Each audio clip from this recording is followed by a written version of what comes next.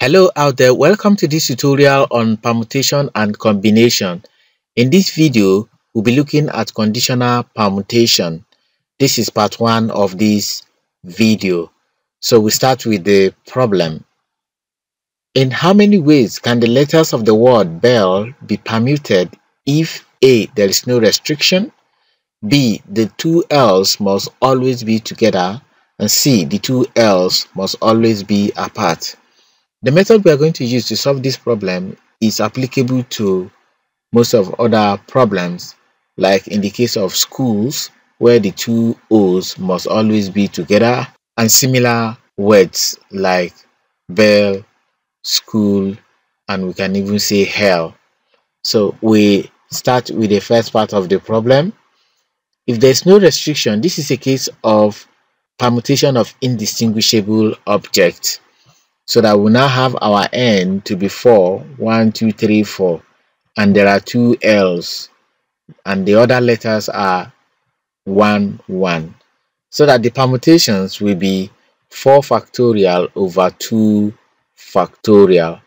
This is going to give us 4 times 3 times 2 factorial over 2 factorial, where 2 factorial goes with this 2 factorial.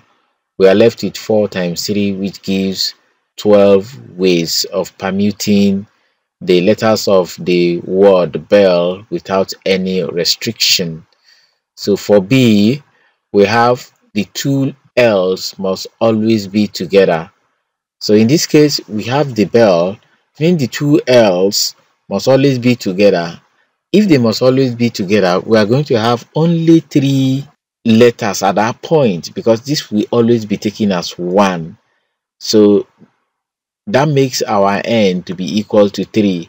So from here, the permutations will be 3 factorial, and 3 factorial is 6. So we have 6 ways of permuting the letters of the word bell such that the two L's must always be together. Then we go to C part of the problem. For C, the two L's must always be apart. So in this type of problem and any other type of problems, we know that the number of ways of arranging the letters of the word bell without any restriction is 12 ways. Out of these 12, there are 6 of these such that the two L's must always be together. And if the two L's are not together, it means the two L's are apart. So that the number of ways of arranging the letters of the word bells so that the two L's must always be apart will be the result we obtain from A minus the result we obtain from B.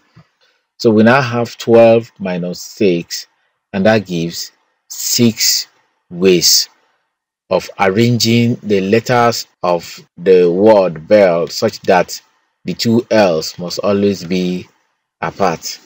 And that's the end of solution to this problem, and this is the highest we are taking in this tutorial. Thank you for watching. I hope you enjoyed it. Until we come your way again, goodbye.